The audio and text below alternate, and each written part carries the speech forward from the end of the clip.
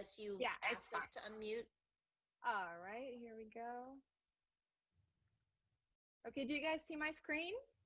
Yes. Yes, Yes. yes. Yes. Yes. Okay, perfect. Let me see if I can do this. All right. So, welcome everybody. This is the first blindfold online class. Most people who teach the online, the blindfold technique, do not want to teach it online because it's very challenging. It's just not the same thing. And I just want to give you a kind of an overall idea about the different methodologies out there and why or what is different today or how we are approaching this methodology. So as you saw in I have investigated several techniques and I have tried different techniques myself. And I found, some people are still, excuse me, 1 second. Yeah, I did it so that you can come in without me having to. So next time, even though I have it up, but if you please try to come on time, I don't have to interrupt. Anyway, all right. So I was saying that different techniques that I investigated are vibravision, infovision, ICU, and also there is a gentleman in Russia who's on thing.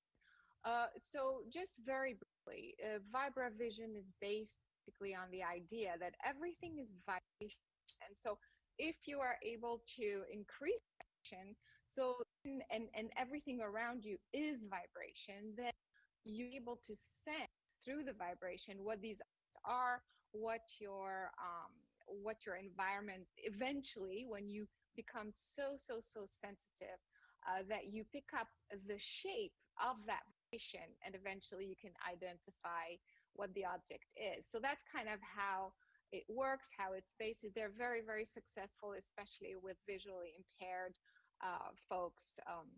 So that's kind of what they do, but it's intense and it has to be done in person, obviously, because of the vibration issue.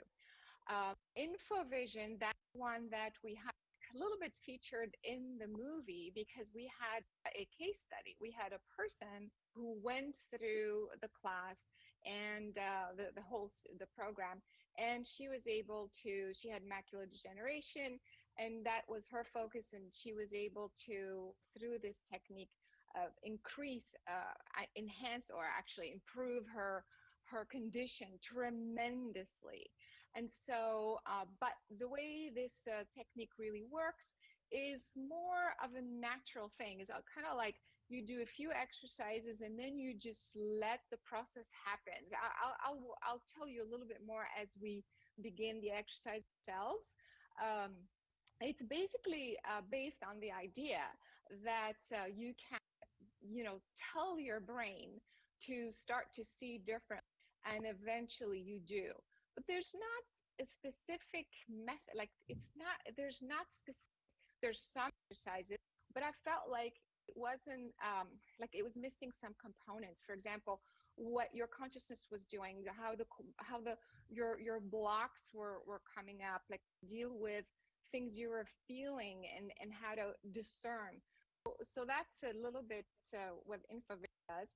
ICU, that's the lady in Britain, and she only teaches, but I really love her approach because she's very specific with the way she directs the intent of the children. And but basically that technique is based on the idea that you can sense not just or you can see rather not just your brain or your eyes, but see through every cell in your body. So you basically give visualization to the children that there is light outside of you, there's light everywhere around you, there's light inside your eyes, inside your brain, but also inside your body. And so if you're able to tap into that light, then you can see even if your eyes are closed. So that's their technique. Now, I have not studied with him, but I have investigated his technique, and other folks I know. His technique, he's been doing it for a very long time, and very, for adults. His technique is very, it's like military. It's a whole month. It's 2 hours every single day. It's really hard training. And so like this works. That's the problem. It's like it's a little bit more of a training. It's not so easy with kids. Like I said, I was just saying, tell them after 5 minutes the color, and they just tell you. You know? And but Nicola's been extremely successful with adults because of this rigorous training. So anyway, I am personally interested in the mechanism science. If there is such a science behind this, because for those who know me and for those who don't know me, I have been working in the field of consciousness for 20 years. Means myself, since I was 5 years old, I can see the subtle energy. I could see what's on the other side of the wall.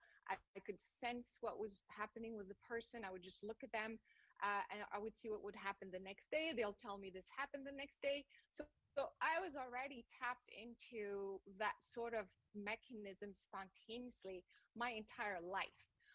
But I wanted to know how. I wanted to know how I was doing it. I didn't want to just tell people, oh, I can do this or this is possible. And so, because if you know how, then you can teach it.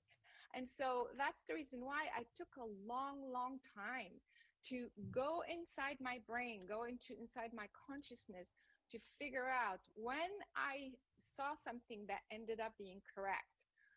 What did my brain do? What did my consciousness do? What did my breathing do?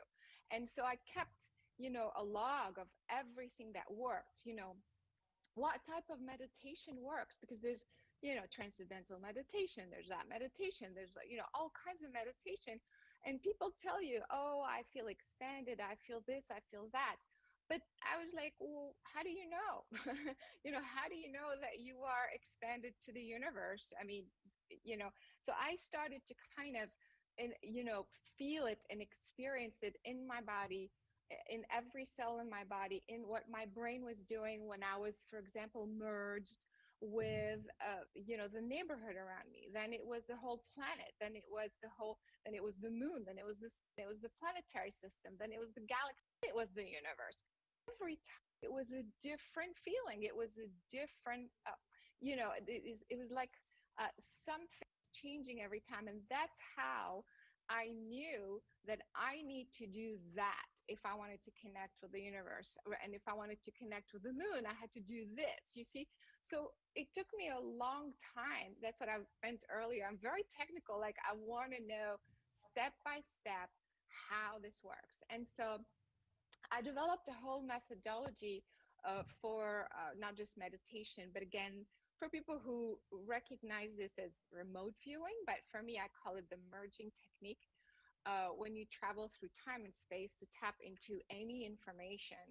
So I called it the Omnia method. So you can go to my website, for those who don't know, carolancory.com, and you'll see all kinds of classes on how to expand the consciousness and meditation and this and that. So why am I telling you all this?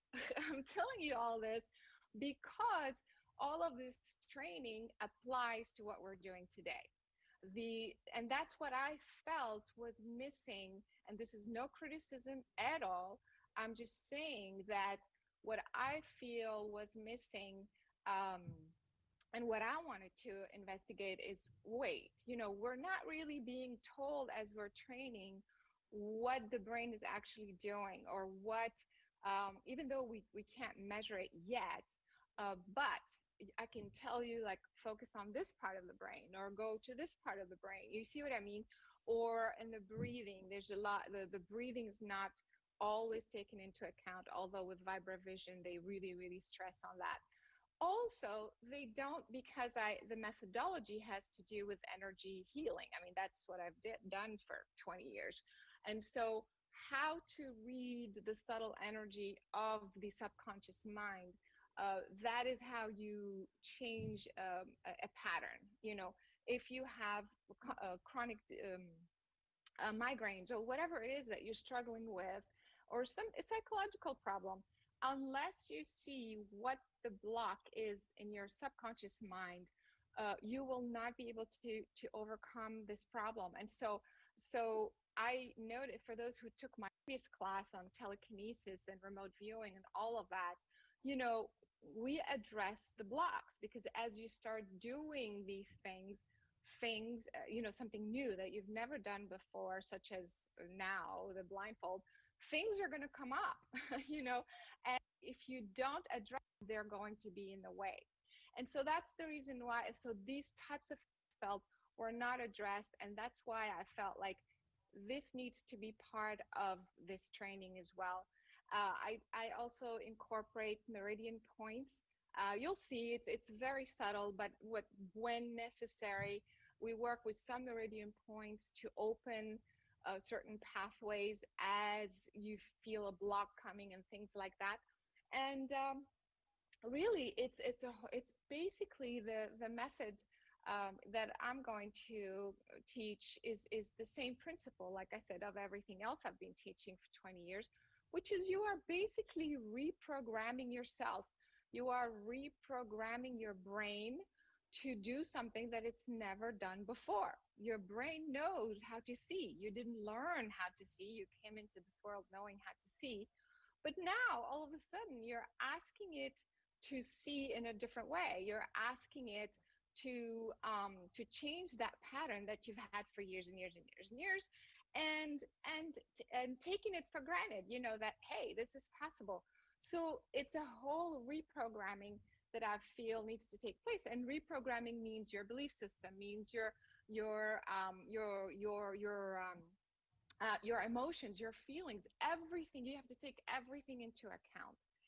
And also, you're basically also changing your perception of reality as you are doing this technique. And so that's the reason why I felt confident, even though the blindfold training itself is not it's not like I made it up, right? Obviously, as you can see, it's been out there for years and years and years and years.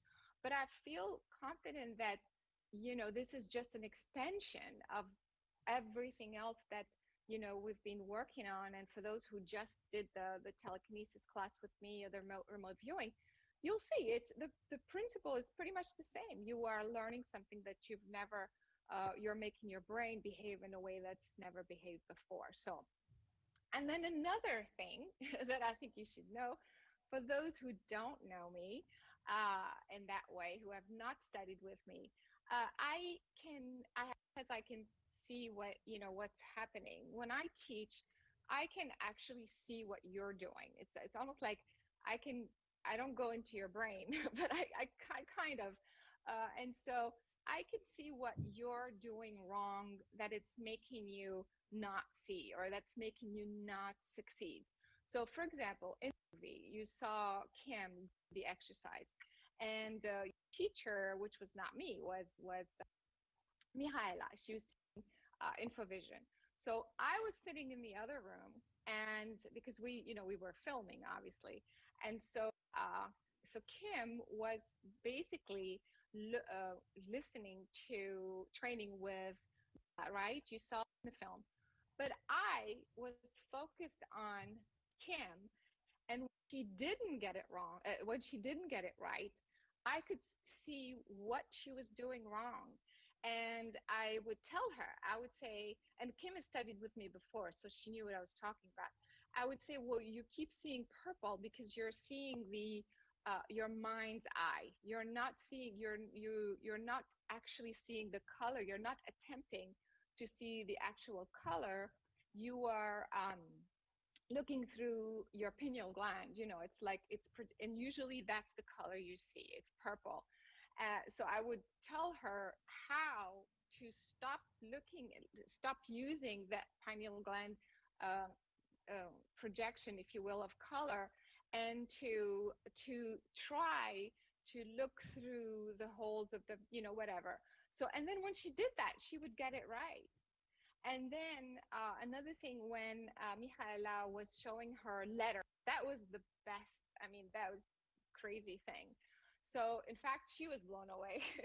And so so I was looking at what Kim was doing, and I could see, first of all, the mind, I could see the talking, I can see the belief systems that were popping up. So I would tell her, well, you think it's impossible, or you're asking, should I do it this way or should I do it that way? And so I told her, just choose one way and just do it. And then I would tell her to do the merging technique, which I teach, if the other one didn't work. And then when she did that, she got it right every single time. So my point is, for those who don't know me, the advantage is I can see what you're saying. And because of that, this training will be more specific. It will help you in that way that I have not seen in other classes. So hopefully this works. There's somebody else trying to come in. Let me finish this and then I'll let them in. The last thing here is managing your expectations. Like I said, as an adult, it's much harder. I'm not being negative. I am just being realistic. And that is because you basically took longer to see with your eyes, and you basically have done what you're doing with your sight your entire life. And so whereas kids, they're still learning. They're still kind of, not so much the eyesight, but they're learning about life in general. And they're so open and excited. And so it's so much easier. So with adults, it's a longer process. Your intention, that's another thing that I did not feel it was addressed in other techniques. Your intention has to be very clear. Why are you doing this? Do you want to do it just to, like just prove that you can do something superhuman, or do you want to, like, why are you doing it? That clarity is very important. It sounds minimal, but it is important. And just know, this is a lengthy process. I told you, Nicola, in Russia, he trains 1 month, 2 hours a day, nonstop, and it's like exhausting. So I'm not going to make you do that, obviously, but it is going to take a longer time, and it's going to require that you practice. I set it up once a week, but I think actually it's not a good idea. I think it's better to do it every other day, to do a class every other day, just so that you keep doing this over and over without leaving a big gap.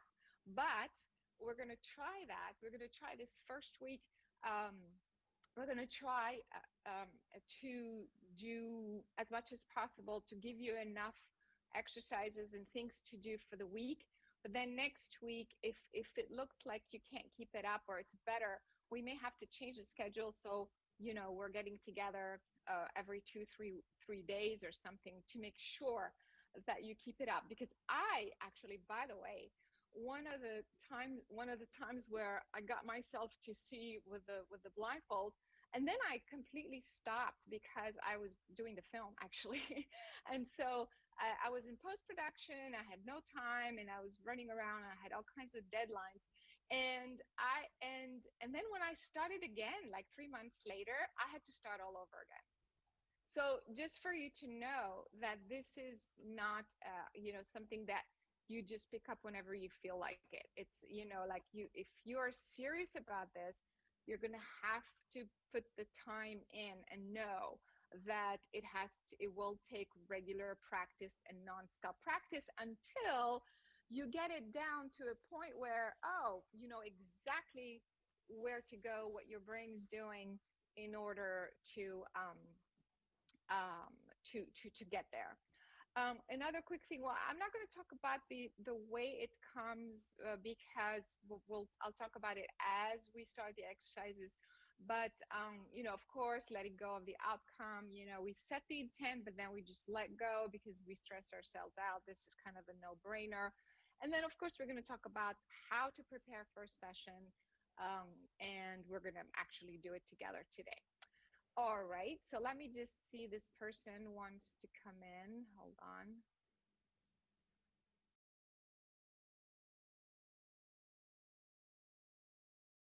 All right, okay. I'm not gonna let anybody in after this. All right, guys. So I hope this is starting to. So preparing for a session, as you can see, obviously we want to be in a quiet space. We want to have a light source in front of us. We want to prepare all the props beforehand so you don't have to get up in the middle of the thing.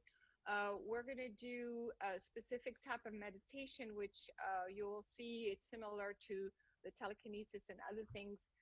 We're going to do a little bit of breathing, not much, but every time I will show you different types of breathing. For now, it's going to be pretty basic. And then, as you before you begin, because we're still preparing, we haven't started yet. Uh, Things like I said will come up. So, for if you've just finished the class of telekinesis, you know exactly what I'm talking about. But for those who are new, you will start to things will happen, like you will feel anxious, or you will feel uncomfortable, or you will feel like I've had people who put the mask on and they felt claustrophobic. And so we have to address all of this, and I'll guide you through it. I'll tell you how to to make sure you're feeling all these feelings and how to address them. And then we'll do specific guided exercises. Okay, so we're gonna work with. We're gonna do that in just a second, but we're gonna work with simple shapes. We're gonna work with colors. We're gonna work with letters, and so these are exercises that you can keep doing on your own. And then also we're gonna go directly into 3D environment. So meaning that you're going to not just look at a flat surface, because that also does something different with your brain. When you look at a piece of paper with a letter on it, or you look at the screen and there's a letter on it, or a shape on it, it's not the same process as looking at the environment around you, which is 3D, three-dimensional. It's actually two-dimensional. I mean, you look at it, you don't see the other side, but you know it is 3D, and your brain behaves slightly differently. And so we're gonna do a combination of 3D experiences and 2D, like a flat surface of shapes and things like that. And then we're going to again connect and communicate with your mask. I know it sounds weird to a lot of people, but for those who know my work, you have to realize that everything, I don't want to say has consciousness right now and get into that whole topic, but it is a form of energy, whether it was made in a factory in China or anywhere. It's made of materials, whether they're organic or not. Most of this material in this mask is probably not organic, I'm sure, with the foam and stuff. But I know that the people that have worked to put on this mask, to create this mask, to design it, to put it, to create it in a factory, to put in a packaging, to send it to you, to by mail. All of these people that put their energy on this material object have something to do with the material object. So, and you are still picking up a piece of their consciousness in the mask. And so I know it sounds very far-fetched to many people, but trust me, I've been doing this a very, very long time. You have furniture that talks back to you. You have all kinds of your clothes, everything that seems to be material, seems to be finite, that seems to not have a consciousness, still holds information. So it's all information. And why is this relevant? Because you are working with the mask, through the mask. So you are information, you're putting out information, you're putting out intention. I want to see through the mask. But wait, but the mask also has information. So I remember when I first tried to move an object, I try to move, on a toothpick, I'm trying to move that piece of paper. And then the piece of paper told me, I don't want to move right now. Or it told me, well, I heard your intention, now do this. I focused on something else and it started to move. So my point is, if you learn how to do this, and it's actually a lot of fun, You learn to discern that it's not you projecting. You're not well, that could happen too. I take that back. That could happen too. But if you do this training properly, this merging process with a physical object, and you know how to discern it's not you, it's them, and whatever, you pick up all kinds of stuff. And why is this relevant? Because you're working with a mask. You're partnering with information that normally should not let you see through the mask. The intention of the mask is to black out. Your intention is to see through the blackout. So it's the exact opposite. Does that make sense? And so you have to find a way to align your intention with the purpose of this mask. And if you don't do that, then it's that much harder, if that makes sense. All right. So I hope this makes sense to people. But for me, so basically, the minute I connected with the piece of paper and I knew what it wanted, it worked. I mean, it took a little time, but then it worked. And then the next time, I didn't question it when I changed to a piece of foil or a pencil or whatever that I tried to move. I did the same thing. And then, so as you are retrieving this information and you know how to retrieve this information, you are now in partnership with the physical world.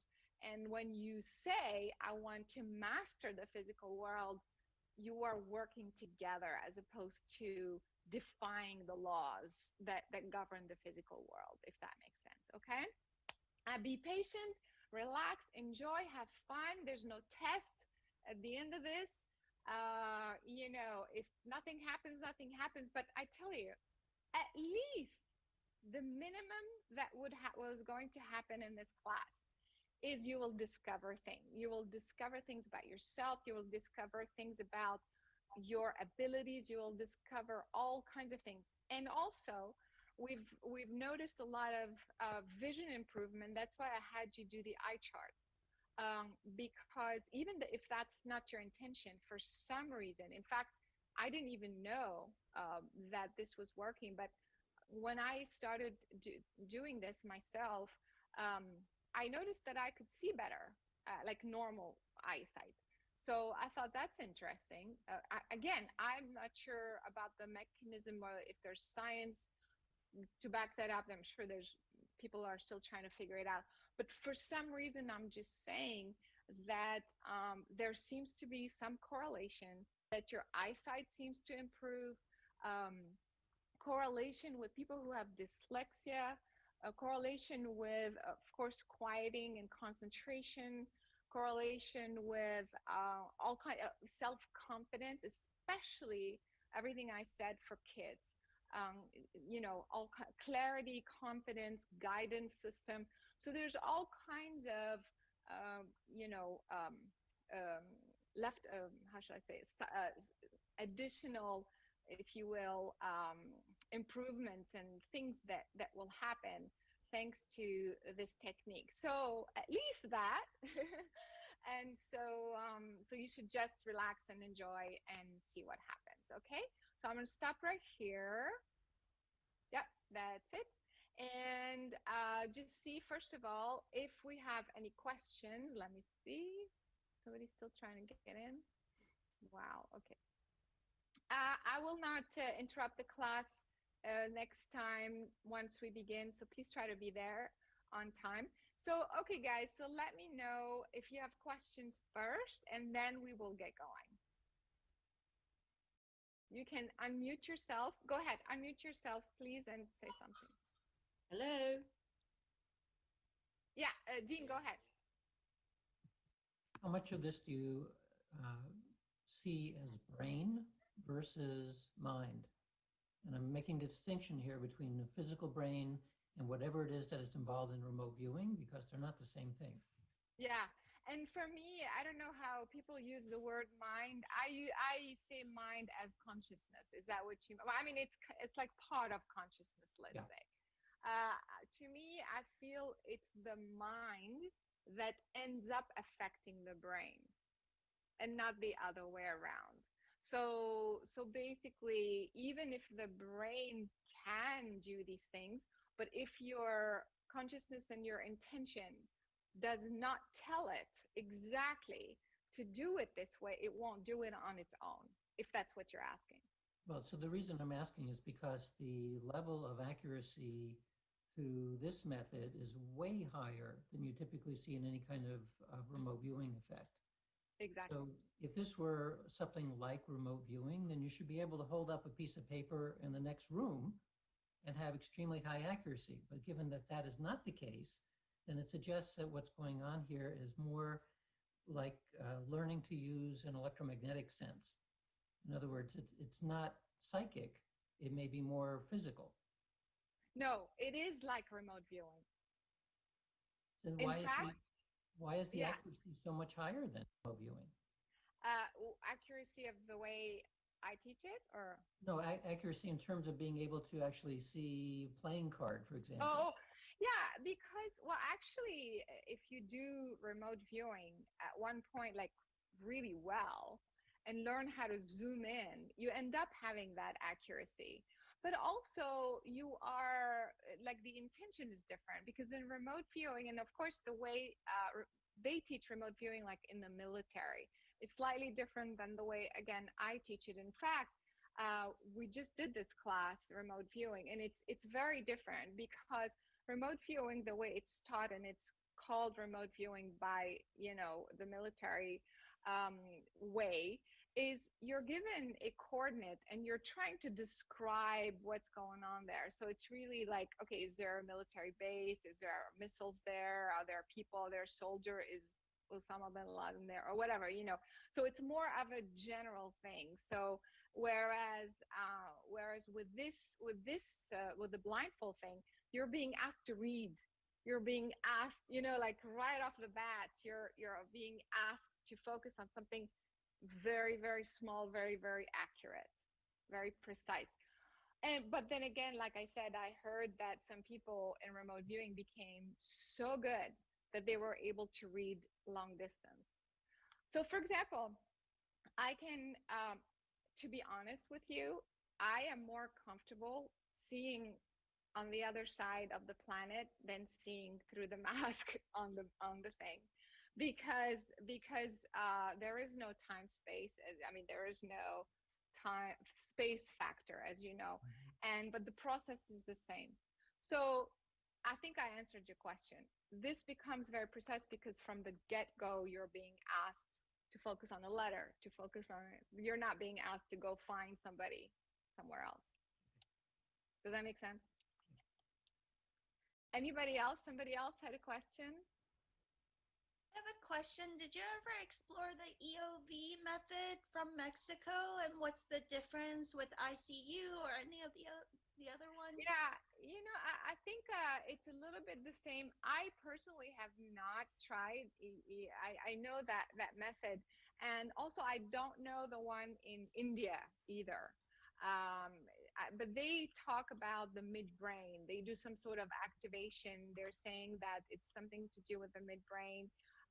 But I feel like it's somewhat similar to the infravision. I feel like they kind of took some things and then continued with their own, but I personally have not investigated that technique.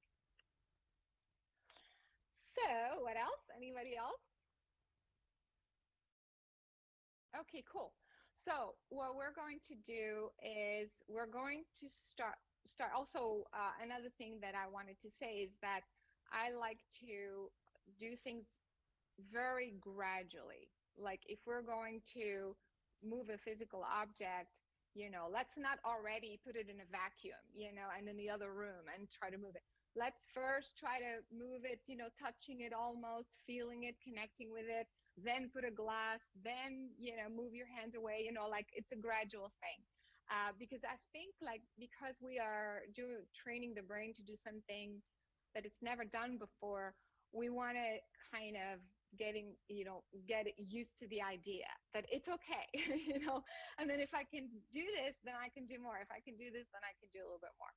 So first, I want to start with a little bit of meditation, technique, which I'm going to do the one that I teach in the telekinesis one that has to do with just aligning the 3 points. Today, that's the one we're going to do.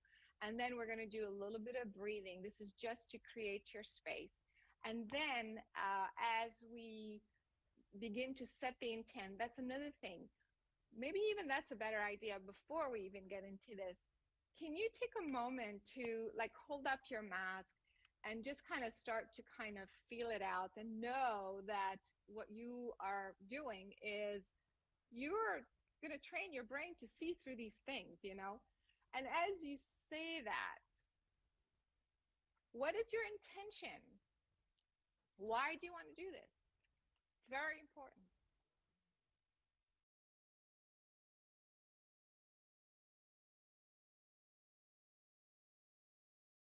If you are not clear on the intention, in fact, I'd like to hear what you think your intention is. Go ahead, unmute and speak your intention.